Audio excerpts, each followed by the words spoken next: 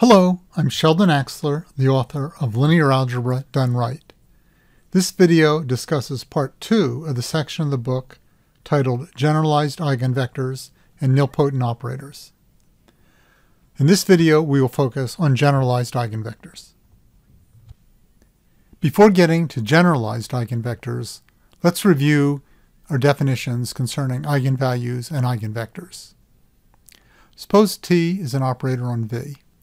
A number lambda is called an eigenvalue of T if there exists a non-zero vector V such that T of V is equal to lambda times V. Now to the definition of eigenvector, and it's, remember, easy to keep track of which is which, eigenvalue versus eigenvector. An eigenvalue is a number and an eigenvector is a vector. Here's the definition of an eigenvector. Suppose again we have an operator T on V and a scalar lambda in F that's an eigenvalue of T. A vector is called an eigenvector of T corresponding to lambda if that vector is not zero and T of that vector is lambda times that vector. Now let's recall the definition of an eigenspace. Suppose T is an operator on V and lambda is a scalar. The eigenspace of T corresponding to lambda, denoted E of lambda comma T, is defined to be the null space of T minus lambda I. Clearly, a vector V is in the null space of T minus lambda I if and only if T of V is equal to lambda V. Thus we see that if lambda is not an eigenvalue of T, then E of lambda comma T is just the zero subspace. However, if lambda is an eigenvalue of T, then E of lambda comma T is a subspace of V that has dimension bigger than or equal to 1. It's a subspace because the null space of any operator is a subspace. And what we see is that E of lambda comma T is a set of eigenvectors of T corresponding to lambda, along with the zero vector, which is excluded by definition from being an eigenvector, but of course we want to include it in E of lambda T because we want a subspace. And obviously we are using the letter E to denote the eigenspace to remind you of eigenvector. Now we are ready for a new definition. Suppose T is an operator on V and lambda is an eigenvalue of T. A vector V is called a generalized eigenvector of T corresponding to lambda if V is not zero, and T minus lambda I raised to the jth power applied to V is equal to 0 for some positive integer j. Thus, for example, if it works for j equals 1, then V is an eigenvector of T. And thus you can see why we call this a generalized eigenvector. The generalized eigenspace, you can probably guess the definition. Suppose T is an operator on V and lambda is a scalar.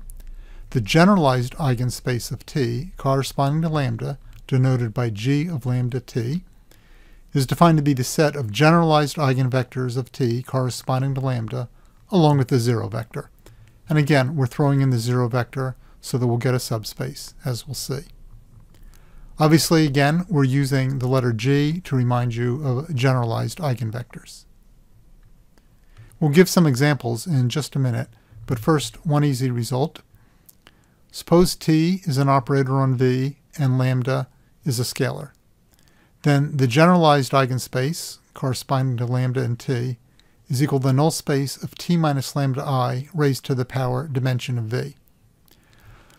In other words, the definition of generalized eigenvector says we could have any integer j up there in the exponent, but actually we only need to consider the integer dimension of V. And the reason for that is the result we had previously, showing that the null spaces don't change once you get past the dimension. This result also shows that G of lambda comma T is a subspace of V because it is the null space of some operator. Examples can help you understand what's going on, so let's look at an example. Define an operator T on C3 by the equation shown here. You should pause the video now and verify for yourself that the eigenvalues of t are 0 and 5.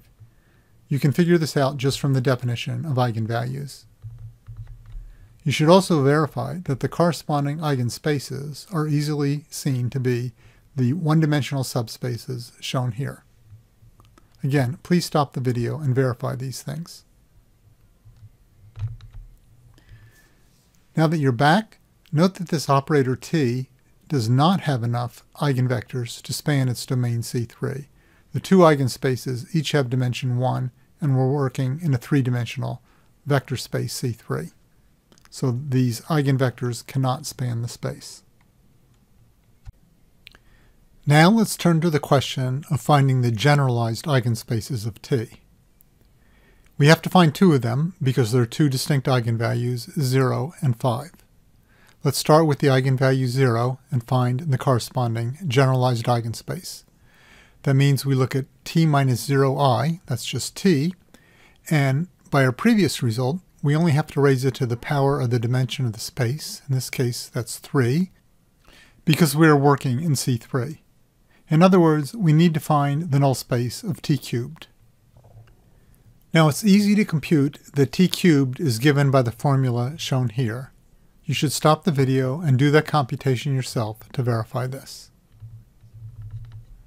Now, the generalized eigenspace corresponding to 0 is the null space of t cubed, and from the formula above for t cubed, we see that that null space is the vectors whose z3, the third coordinate, is 0.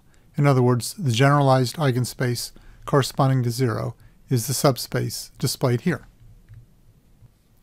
Now let's look at the eigenvalue 5 for this operator and find its generalized eigenspace. That means we need to look at t minus 5i cubed. And here's the formula for that. Again, please stop the video and verify that this formula is correct. Once we have that formula, the generalized eigenspace corresponding to the eigenvalue 5 is the set of vectors such that that vector on the right is 0, which means that both z1 and z2 have to be 0. Thus we see that the generalized eigenspace in this case is a set of vectors of the form 0, 0, z3. Notice that C3 is the direct sum of these two generalized eigenspaces. The first generalized eigenspace we found has dimension 2, the second one has dimension 1. I point this out because we will see later that this always happens. We get a really nice decomposition of our vector space into generalized eigenspaces. That theorem will come in a later video. Here's the last result in this video. This result says that generalized eigenvectors corresponding to distinct eigenvalues are linearly independent. Recall that we had a similar result for just eigenvectors, so this generalizes that result. Let's look at the proof. So we have an operator t, and lambda 1 up through lambda n are distinct eigenvalues of t, and v1 up to vm are corresponding generalized eigenvectors. We want to prove that these generalized eigenvectors are linearly independent. So we look at a linear combination of them that is equal to 0, and now we have to prove that all those coefficients, a1 up to am, are equal to 0. That's the definition of linearly independent. Let's focus on the vector v1, the first generalized eigenvector. Let k be the largest non-negative integer such that t minus lambda 1 times I raised to the kth power applied to v1 is not 0. We know that if we raise it to some large power, we do get 0 because it's a generalized eigenvector. But to some power it's not. Even if we have to take k equal to 0, we just get the identity applied to v1. That's certainly not 0 because v1 by definition is not 0. Now let w be that non-zero vector t minus lambda 1i to the kth power applied to v1. Now apply t minus lambda I to both sides of the previous equation.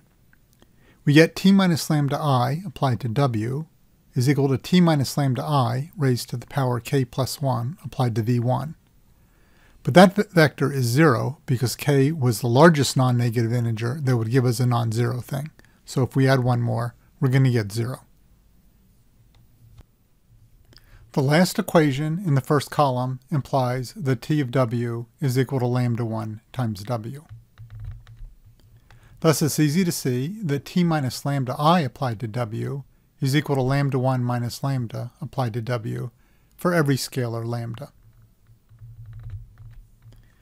Let's iterate that, and we get that T minus lambda I to the nth power applied to W is equal to lambda 1 minus lambda to the nth power applied to W for every lambda and for every positive integer n, but we're actually just interested in n equal to the dimension of V. Now, apply the operator shown here to both sides of the equation now shown in red in the first column. Apply that operator to both sides. The left side we get 0, and you can see what we get on the right side.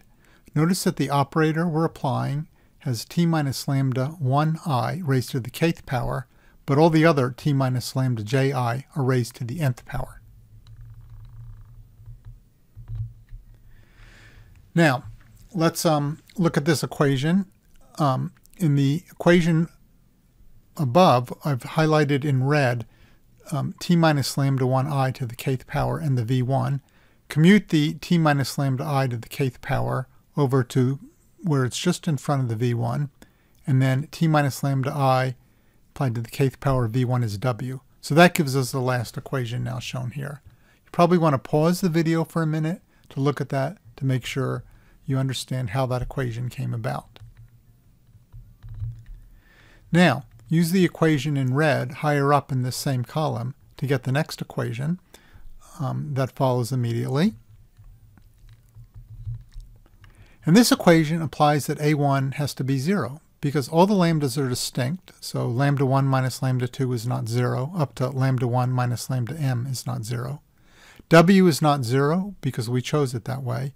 So this forces A1 to be 0. That's the first coefficient. Well, there's nothing special about the first coefficient. You can do a similar argument to conclude that all the coefficients are 0, or just relabel. And because all the coefficients are 0, we conclude that V1 up to Vm is linearly independent, which is what we wanted to prove. That completes the proof. This concludes part 2 of the video on generalized eigenvectors and nilpotent operators. If you see a small picture of a slide in the upper left-hand corner of this slide, then you can click on it to get to the next video. If you see a small picture of part of the cover of Linear Algebra Done Right in the upper right corner of this slide, then you can click on it to get to the book's website.